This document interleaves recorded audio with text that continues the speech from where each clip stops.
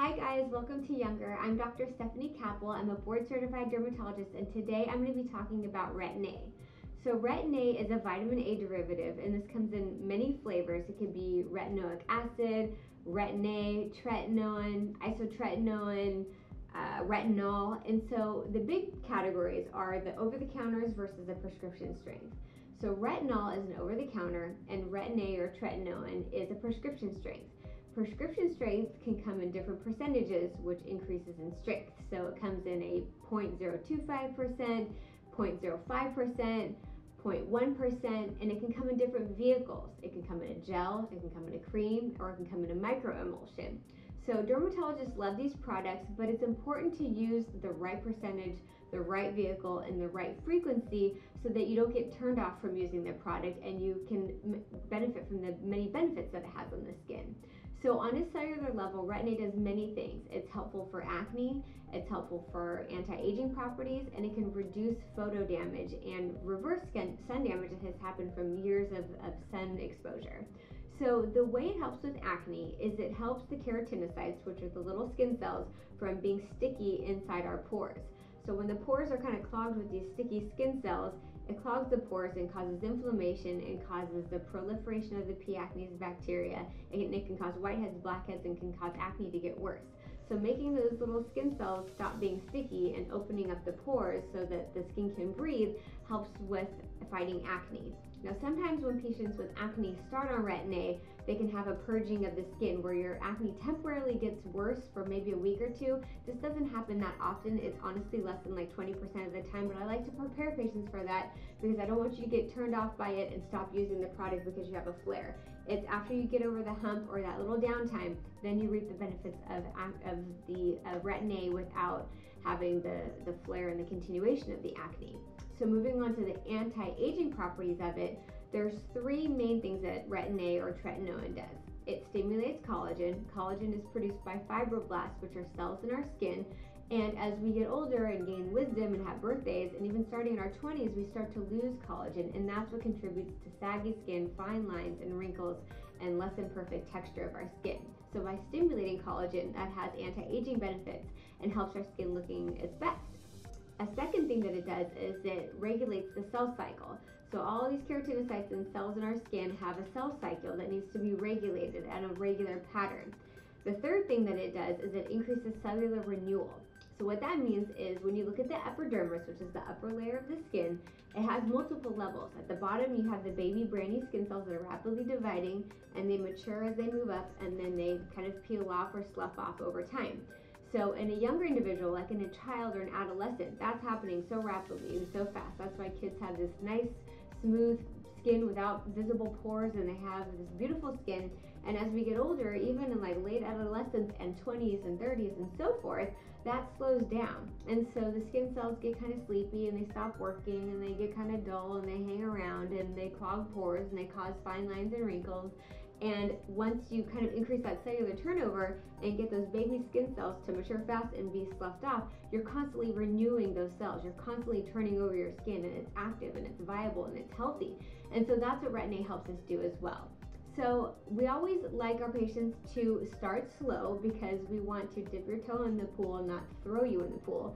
So once you start to build a tolerance to it, then you'll start to notice the benefits of it and you'll love it. It'll be a lifelong habit, just like taking your supplements, eating clean, going to the gym, taking care of your body. You want to take care of your skin, and Retin-A is one of the best things that you can do for your skin. I always tell my patients, if you're stranded on an island somewhere and you can only do three things, sunscreen, Retin-A, and Botox are the three things that you can do to keep your skin looking young as long as you can. So when I start my patients off, we always like to use a pea-sized amount, which is like a pearl-sized amount in the palm of your hand. We have you mix it with whatever moisturizer that you use of your choice, and we have you make a dot, dot, dot, dot over your whole face and connect the dots. And I have my patients start that once a week. And I have them do that for about a 2-week interval. So just 2 doses of it, once a week for 2 weeks. And then you'll kind of see the benefits of it without getting too red, dry, or peely.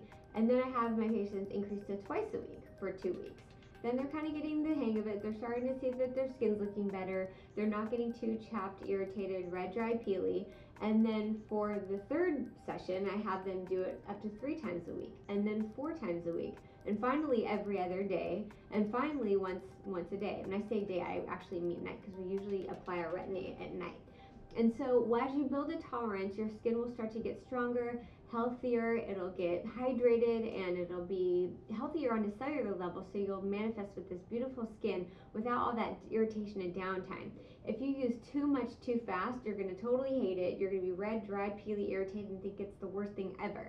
And so I always tell my patients to start slow and kind of increase as time goes on. You can also increase the percentage of retinoic acid. So, maybe start with a 0.025% and then work your way up to 0.05%, and then finally work your way up to 0.1%. Now this is going to happen over like the course of several months or even a year. And there's no downside to going slow, because if you go too much too fast, you're going to hate it and you're not going to use it anyway. So it's kind of like being deconditioned and not fit and going to the gym, getting a gym membership. You're going to have to go through those several sessions of working out where you're going to be sore.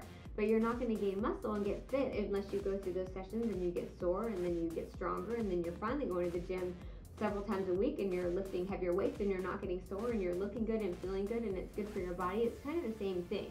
So take home message is dermatologists love retinoic acid or vitamin A derivatives. You have to start slow. Less is more. Just because your skin's getting beat up and you're using the strongest percent doesn't mean that it's not necessarily the best thing for you. You've got to work your way up and you'll eventually get there. Now, the majority of this conversation we've had has been focused on the prescription strength of tretinoin or retinoic acid. On the flip side, we have over-the-counter retinol. So retinol is a more milder and weaker form of vitamin A derivative, and this is non-prescription strength. This is over-the-counter, and you can actually use it day or night. So unlike tretinoin, which is the prescription stronger strength, which gets deactivated by the UV light or sunlight, retinol actually stays stable, and you can actually use it in the morning, and I use it every morning, and I use my Retin-A at night. Now, using both of them together takes a little titrating up to get to that point, but once you get to that point, your skin cells will be healthy on a cellular level, which will manifest with beautiful skin and anti-aging properties for life. The other thing I like to switch up on my patients is you never want to use the same product, for months and months and months at a time. It's good to mix it up.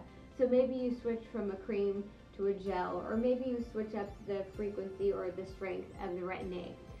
A lot of patients have asked me, does it thin your skin? The answer is no. I mean, there is less than maybe 5% of the patient population that uses Retin-A that will have thinning of the skin, but that's if they're consistently using the same percentage for the course of many years. And so we usually like to switch it up, just like we switch up our skincare regimens or our supersets at the gym. Always switching it up is best because it keeps your body guessing, keeps your body on your toes, and it will allow you to have the benefits.